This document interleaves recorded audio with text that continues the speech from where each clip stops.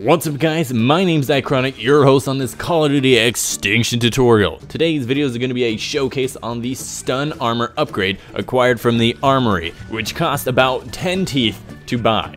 So basically what the stun armor does, it allows you, when you have armor, the little blue parts on your body, the armor, only when you have the armor on, you have a chance of stunning the aliens when they hit you. Now this works for all aliens, including rhinos. I'm not too sure if it works for scorpions, but it does work when they melee you, which makes more sense. So basically the chance that I've found by the studies and the research that I've done is about 20% of the time that they do get stunned. You also get a hit marker, but you cannot kill the aliens. I tried again and again and again. It took a long time. Unless this damage is super duper small, it does not count for damage, but you still do get a hit marker every time you stun the alien.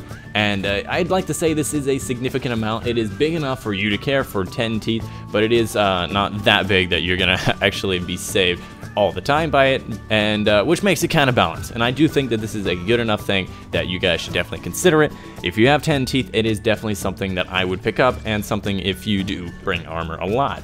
Anyways guys, that's the video today. If you liked the video, why not leave a like down below? It really helps the channel out, and why not even subscribe? We got a lot of awesome Call of Duty Extinction tutorials here on the channel.